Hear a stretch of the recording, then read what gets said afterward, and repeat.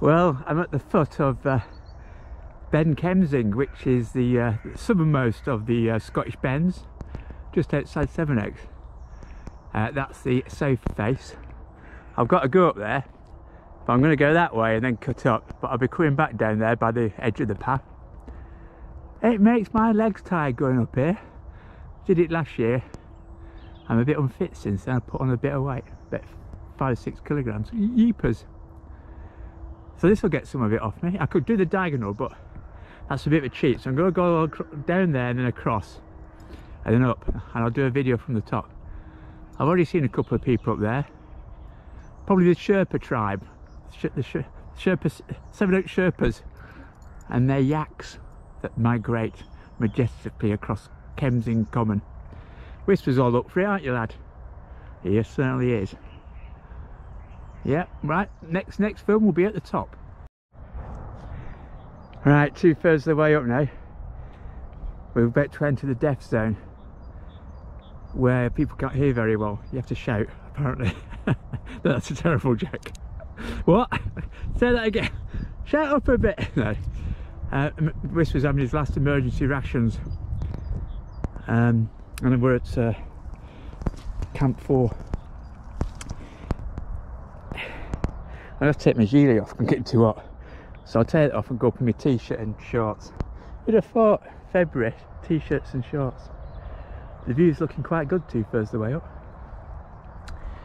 Whew, yeah, I'm going to take my gilet off, a posh tank top, and get cracking up there.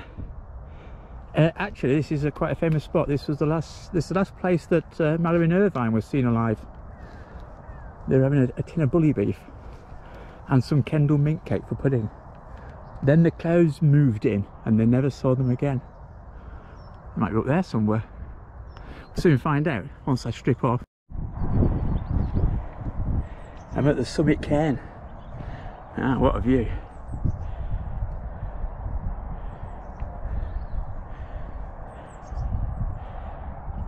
I once saw a mirage over there actually. I was looking, I got to the top and thought, I didn't realise there's 2 lakes over there.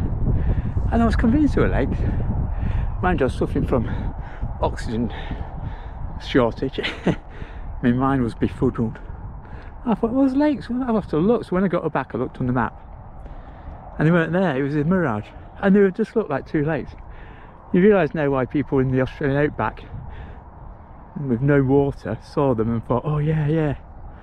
Of course, there's a lake out there called Lake Disappointment, which is a fantastic name for a lake that dried up. You can see my house in here. It's got all the bits and bobs.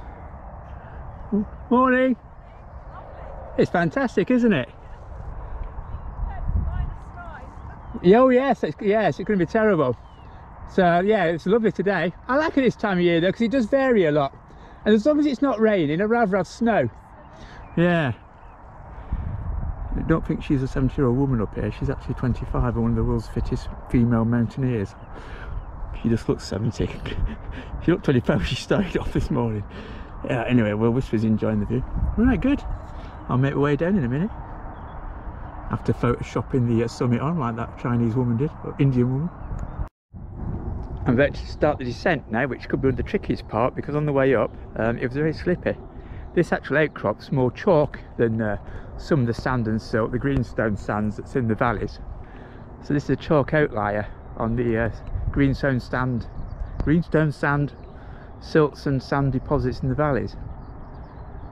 And it gets a bit slimy, or the soil does above it when it's a bit wet. So I was hoping that the sun would dry it off a bit, but it's still tricky. I might have to hold on to the rail on the way down. There's Whisper. I was trying to do a selfie with me and Whisper. My arms look long enough. Yeah, shorts and a t-shirt, February the 8th, something like that. That's sun.